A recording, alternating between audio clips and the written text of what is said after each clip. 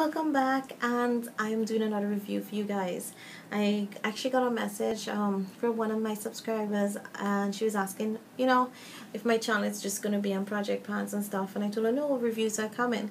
So I actually have two other reviews I need to edit because I wanted to show a little demonstration on products.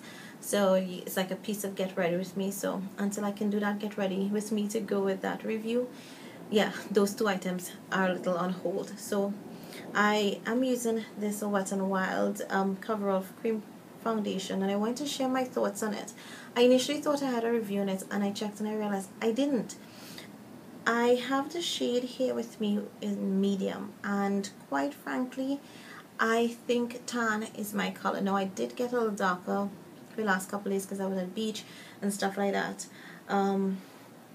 But I don't like this foundation. I remember loving it because I had like 4 of this foundation. I've used up 2 already, and you get 1 fluid ounce, but it really, you end up building because it says that it's a Coverall. I think it's between a light and medium, so that you have to put almost 2 layers in it. So generally when a foundation, a 1 ounce foundation, lasts me 3 months, this goes like 1.5.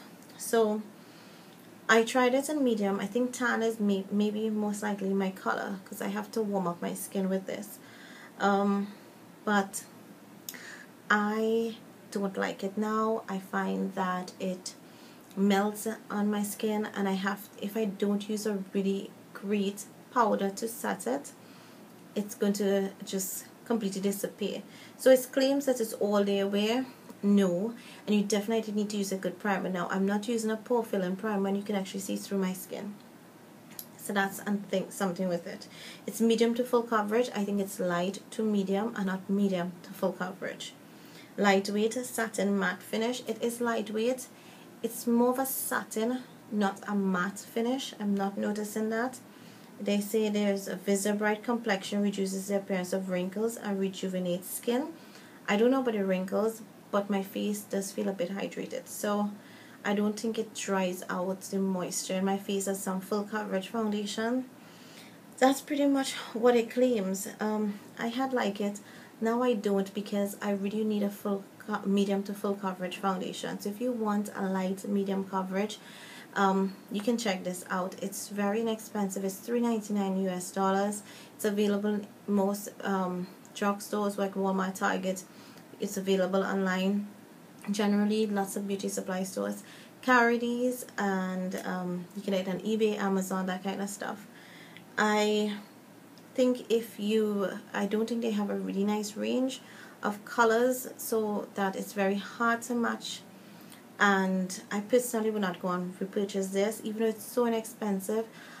I think I will spend my money and get like what's it, 3-in-1, CoverGirl 3-in-1, or the L'Oreal is a little more pricey, but I think I'll put up my money and get that, as again, going back with this. The e.l.f. Acne Fighting Foundation is quite nice. I actually prefer that over this, and it's give and take. I think that's like $6. This is $4.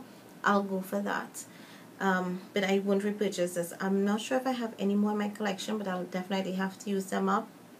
Have it a while, but I'll give this like a 3 out of 5, and that's only if people have like if you want a medium to light. It's almost like a BB cream consistency.